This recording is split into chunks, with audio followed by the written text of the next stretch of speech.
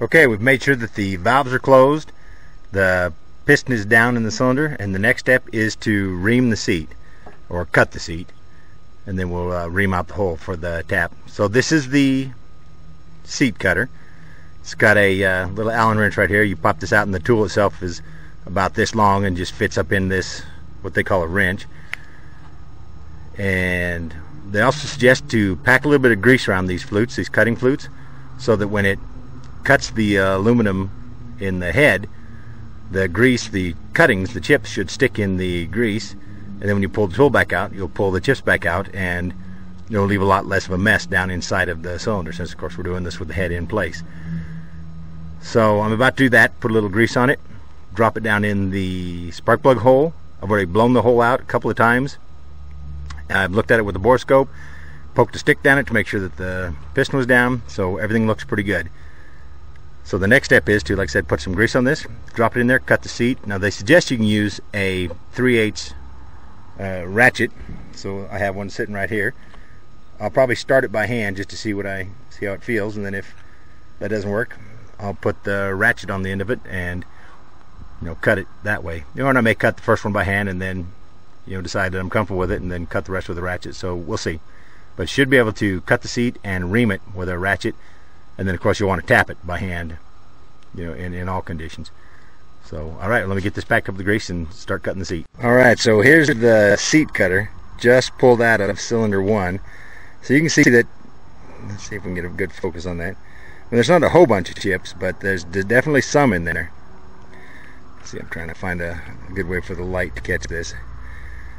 And you can see the grease did catch a good portion of the chips. So the tip reams out the old threads,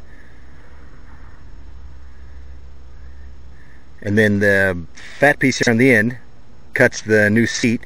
And pretty much I just did this one by hand. I just run it in there until it just spins freely. Just put it on the end of a 3/8 ratchet and just turned it and turned it and turned it till it just starts to, you can tell that the cutting force is stopping, and the tool begins to ride on the old seat, and it just starts to spin freely, and you're done. So I just pull it out, and this is what it looks like. Okay, we just took out the seat cutter and I cleaned it up a little bit, cleaned some of the chips off and some of the grease. So this is what it looks like. It has a square drive on the end that just slides down into this wrench, which just has a square drive socket on it. It's got this set screw here on the side.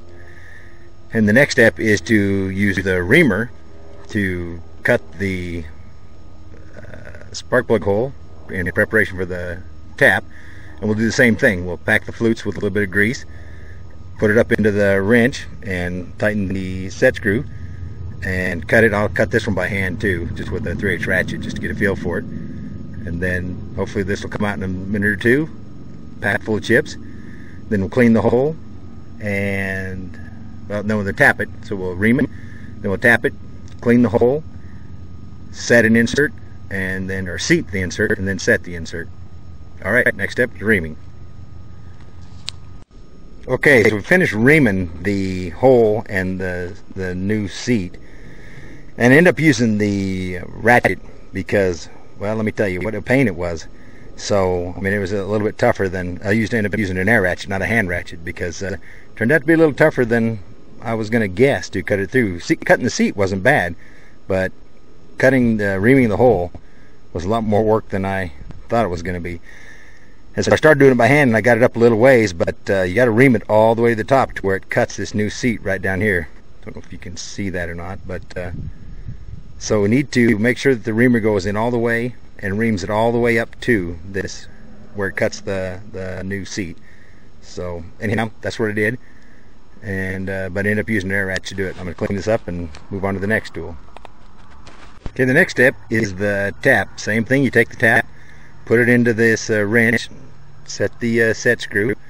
I'll pack the flutes with some grease and run in. This I'll run completely by hand. So this is where we're cutting the threads. And this is the step, this reaming and the tapping is the step where the valves must be closed, because this tool will extend all the way into the cylinder and will nick the valves if they're not closed. So here we go. I'll hand tap this and we'll see how that goes.